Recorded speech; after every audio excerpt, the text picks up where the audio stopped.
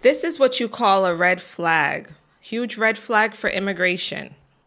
When you are in your home country and you're married and you get a visa to come to the United States because you're married and you have ties to your home country, of course your wife is going to bring you back home, right? Or your husband, presumably.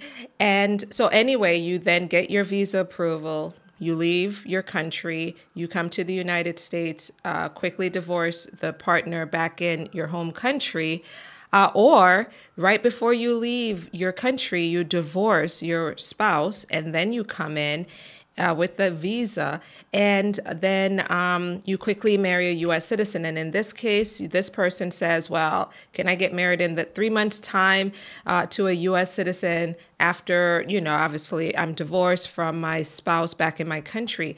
Be careful with that, guys, because for certain countries, and I've seen how this happens, for certain countries, this is so common, and the government slows down cases like this one and really scrutinizes them very carefully, because there's a lot of fraud involved in situations just like this one.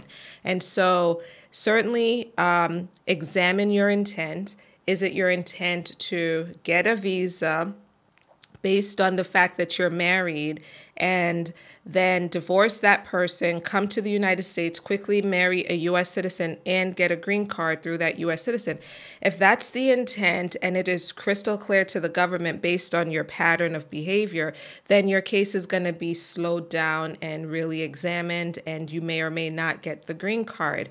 Also, another thing to consider is that if you come to the United States and you marry someone within the first 90 days of being here, the government is going to think that fraud is involved, and they're going to really look closely at your case and question your intent when you had gotten that visa to come to the U.S. They will make it a little bit difficult for you to get through.